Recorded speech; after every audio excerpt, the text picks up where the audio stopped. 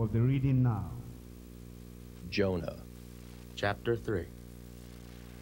And the word of the Lord came unto Jonah the second time, saying, Arise, go unto Nineveh, that great city, and preach unto it the preaching that I bid thee. So Jonah arose, and went unto Nineveh according to the word of the Lord. Now Nineveh was an exceeding great city of 3 days' journey. And Jonah began to enter into the city a day's journey, and he cried and said, Yet 40 days, and Nineveh shall be overthrown.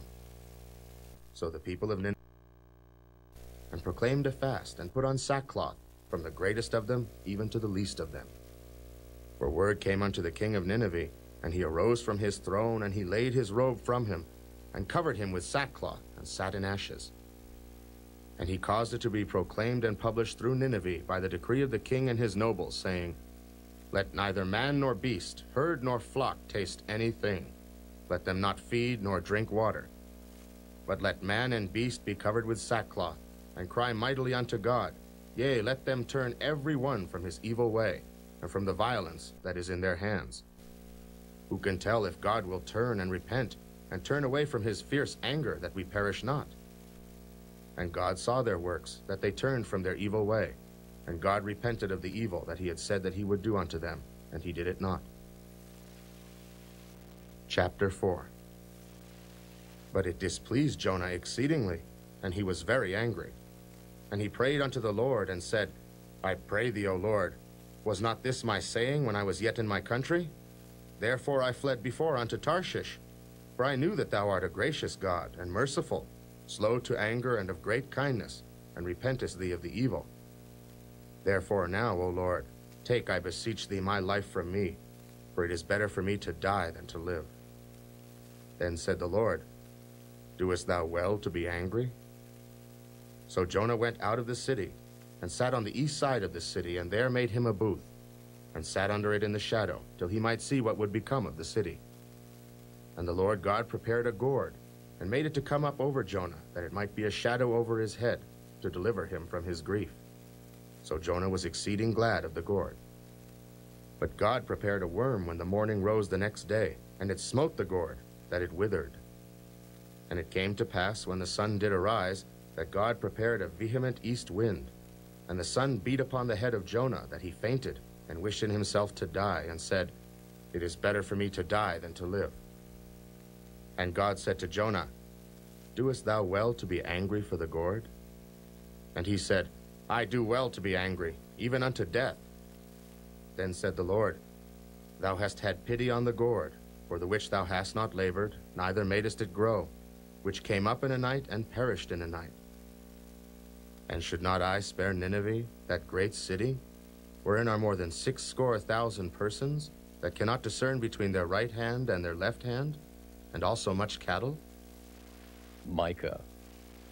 Chapter 1.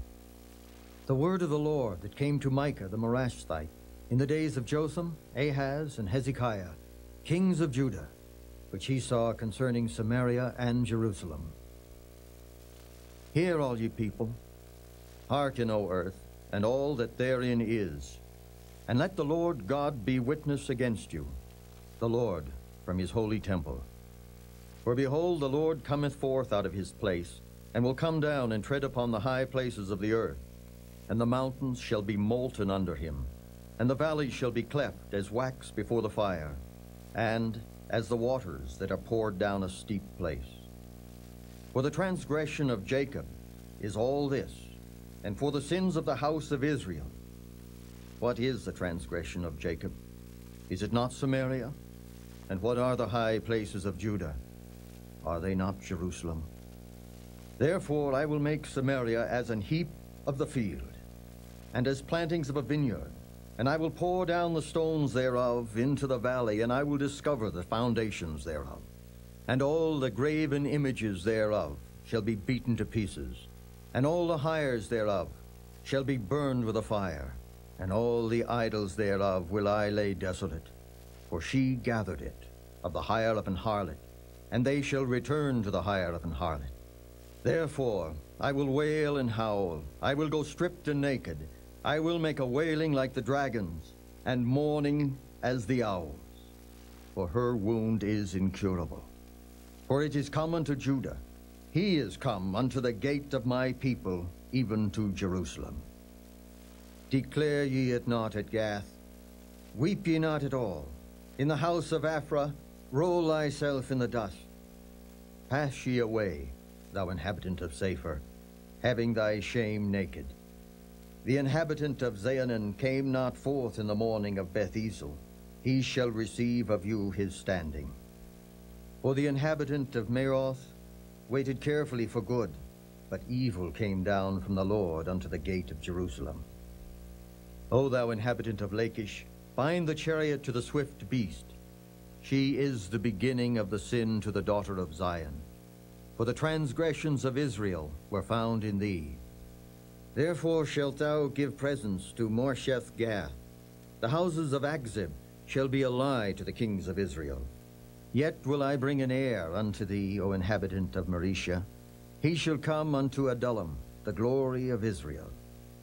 Make thee bald, and poll thee for thy delicate children. Enlarge thy baldness as the eagle, for they are gone into captivity from thee. You have just listened to the Bible reading, and we need to take whatever we have learned to the Lord in prayer. Will you all rise up, please? Talk to the Lord in prayer. You've seen a commandment, a warning, an example, an instruction to obey, a promise to claim. Pray for grace that you will do as you have learned in the Word of God. In Jesus' name we pray.